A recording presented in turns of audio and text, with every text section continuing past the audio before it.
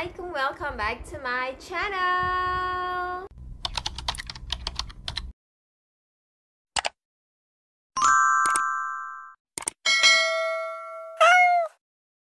Okay, so it's another Mr. DIY haul. Shera ada beli barang dekat sini.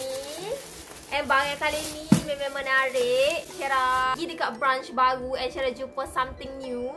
Memang tak ada dekat Shera punya branch dekat rumah lah. Shera pergi dekat Kuantan. Shera tak tahu nama tempat tu, tapi dekat traffic light yang depan bangunan hasil tu. Shera tak sure mana, tapi dekat bandar lah. Barang-barang dia memang menarik lah. And satu lagi Shera nak share, Mr. DIY ada another contest, iaitu Mr. DIY My Debit Je Contest. And pemenang bakal memenangi kereta. Oh my god, kereta Honda HR-V. And ada iPhone 12 Pro Max, ada motor, ada Smart TV and banyak lagi hadiah dia. Nak join tu senang je, awak just perlu spend minimum RM30 dekat Mr. DIY dalam satu single receipt. And jangan lupa guna My Debit Card. Lagi satu, hok paling penting is jawab satu soalan mudah. Simple question sahaja dari Mr. DIY. Just scan barcode yang Shera bagi dekat awak ni. So, senang. Ada rezeki awak boleh dapat kereta Honda. Woo! Kontes ni start from 1st November until 31st December. So, cepat-cepat join, okay? Tanpa meninggalkan masa, je kita start kita punya haul kali ni. And paling penting, jangan lupa like this video and subscribe Shera, okay? Okay, so harga nanti Shera mention dekat sini, And first kali Shera ada egglet, okay? Kita rebus telur tanpa kulit. Wow, impressive. Okay, jom kita tengok dulu. Allah. Okay, Allah. Cara ingat ke dia sekali rupanya dia asing satu-satu. Okay, so jom kita tengok dia punya ni. Dia siap bagi resepi kat belakang ni. And guna dia senang je. Kita pecahkan telur. And then rebus. And then pop. Siap. And ni lah rupa dia. Pecahkan telur dalam ni. Tutup. Rebus.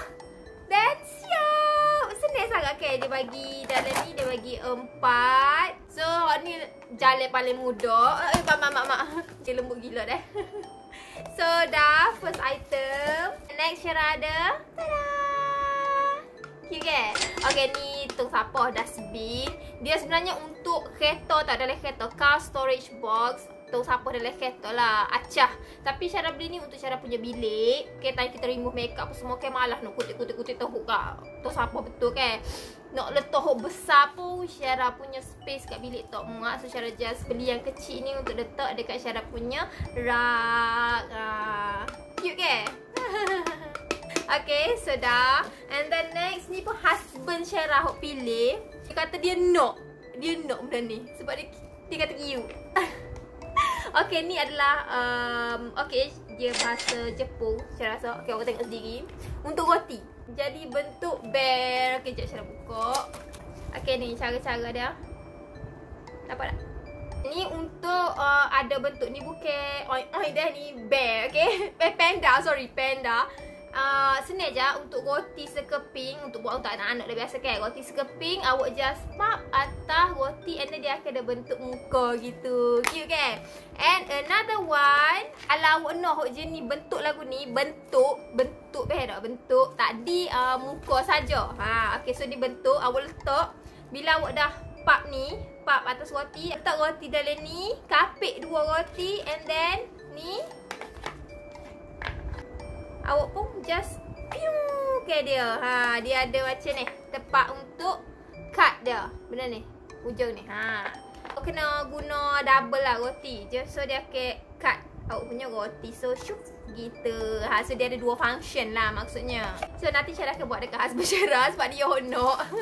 Okay, next meme comel sangat-sangat. Shera memang kena gila. Starry Sky Lamp. Comel do. Tada.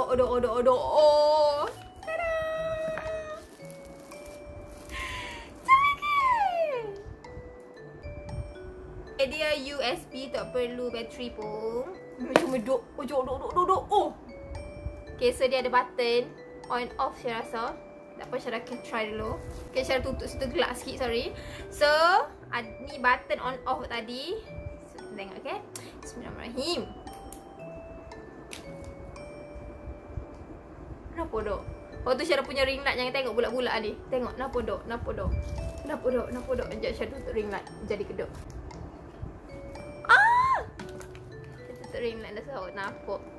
Oh, my God. Nampak dah? Dia nampak dah?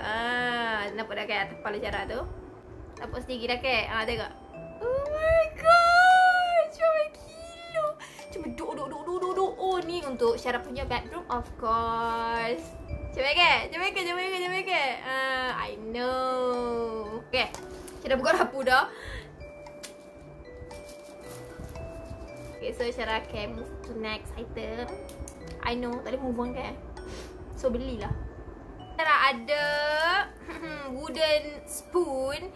Ni sebab Shera nak start buat video makan-makan. Biasa Shera buat food vlog je kan. Shera tak pernah makan. Pernah lah sekali-sekala makan kat rumah. So, kali ni Shera nak try buat video makan. So, make sure tengok tahu Shera makan guna sudu dari Mr. DIY ni. Sebab biasa Shera tengok okay, kalau orang buat mukbang ko, ASMR ko, memang dia orang akan pakai wooden spoon ni. So, Shera inspired by them lah. Guna juga wooden spoon ni. Tak ada bau pun. Okay, so dah wooden spoon. And then ni pun husband Shera hok pilih. Memang dia banyak pilih. Belilah kau tu, belilah kau ni, kau ni comel, kau tu comel. Dia tu bersungguh pada kita dia tu. So ni kata benda ni unik. Dia kata lah, ini bukan kipas, ini bukan dekor, ini adalah pinggan. Pinggan dia kata dia suruh Shera buat mukbang. Dia kata unik, comel lah sebenarnya. Harga dia pun comel juga sebab dia besar tau. Husband Shera suruh Shera buat video makan-makan guna pinggan ni and sudu ni. Sebab dia lepek. So macam asong lah gitu. Comel kan tapi kan untuk makan-makan boleh lah nak ide ko tetamu ko, contoh buat sate ko, buat ikan bakar kosong lah kalau gini kan, macam ala-ala casual gitu. Good. Tapi biasa rasa comel and besar. So stay tune untuk Shera punya video makan-makan, okay? So next ni special sebab Shera ada, tada! No, bukan kucing. Tengok ni. Shera beli collar. Comel ke? Sayang, tengok situ. Sayang mami. Mak buyang ni. Besar kita semua ni. Dia bukan beli kucing. Shera baru perasan sepanjang Shera jaga Beckham, dia tak pernah ada collar. So Shera beli special untuk Beckham. Tengok tak? Sayang, tengok situ. Say hi. Hello sayang. Hello sayang mami. Shera buka. Tada! Sesuai dengan dia, color pink. Harga dia pun murah. So kita pun grab lah untuk Becca. Special sebab dia nak beranak dah, hadiah sebelum dia beranak. Okay, so last kali Shera tahu benda ni memang dah lama ada, tapi memang jarang Shera jumpa dekat Mr. DIY. So, tada! Yes, I know dia memang payah jumpa kan, tapi rezeki Shera dapat. And memang pagi kali ni Shera dapat memang comel. Memang tak ada dekat tempat lain. Serious. Okay. So dia bagi 90 huruf, number and simbol. Ada. Oh, okay. Ada. Tada! Ni dia punya huruf. Dia punya huruf and ni dia punya USP.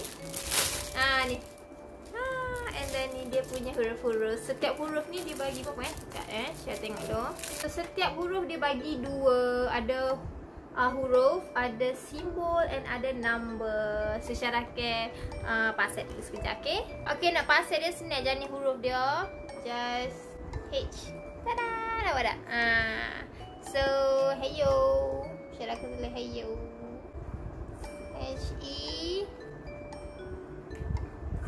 Y-O.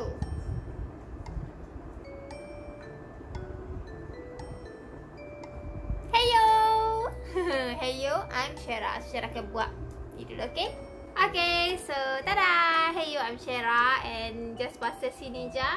And ni adalah dia punya button on off. So, on. Tak dapat gambar satu. Tapi comel je. Apa tak nampak dia ni? Kejap. Shera kena.